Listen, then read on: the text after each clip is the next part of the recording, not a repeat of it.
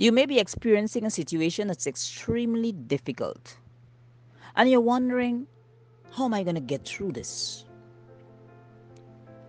It could be loss of employment. It could be loss of a spouse. Maybe your boyfriend broke up with you, or your girlfriend broke up with you. It could be school.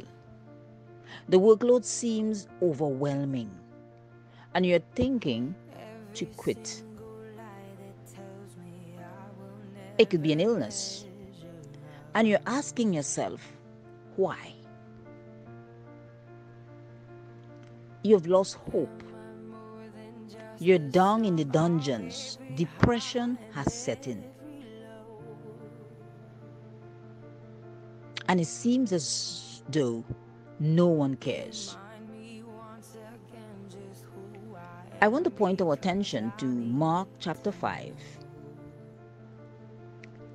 And the story there hinges on a ruler called Jairus. Jairus' daughter lay sick at home. Jairus heard that Jesus was in the neighborhood. Jairus came to Jesus asking to come with him so that his daughter might be healed. When Jairus made his request to Jesus, Jesus said to him, "Do not be afraid, only believe." While Jesus was on his way to Jairus' house, a woman with a pressing issue touched the hem of his garment. She was made whole. Jesus stopped to dialogue with the woman. "Who touched me?" he asked. At the end of that discourse, someone came to Jairus and said, "Your daughter is dead. Trouble the master no more." Jesus heard. Jesus told Jairus, "Do not be afraid, only believe." And that's verse 36 of Mark chapter 5. I want to admonish you and I this morning, regardless of the deadness of our situation, regardless of how it looks, regardless of how it sounds, regardless of how it smells, Jesus is saying to you and I this morning, do not be afraid, only believe. Why are we believing?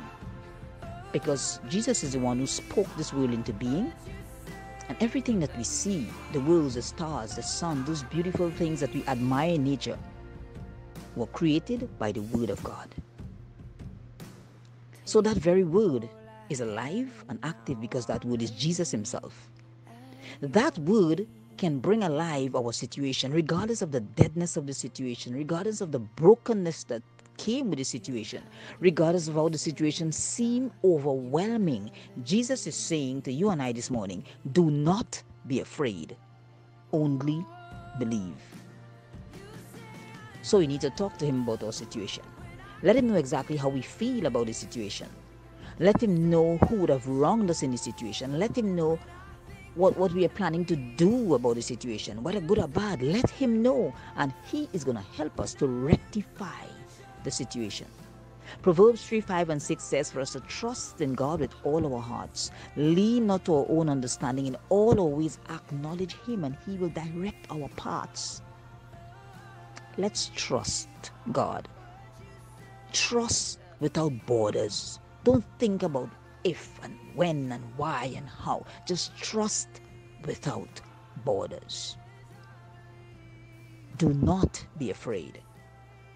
Yes, the situation may seem very, very untenable, and you're tempted to disbelieve. You're tempted to lose hope. Do not be afraid. Only believe. Why?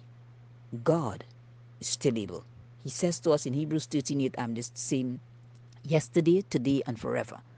And in Jeremiah 32:27, he says, I am the God, the Lord of all flesh. Is there anything too hard for me? Your situation and mine, regardless of how dead it appears, is not difficult for God to turn around. May God bless us as we continue to believe, regardless of what we are seeing. Have a great day.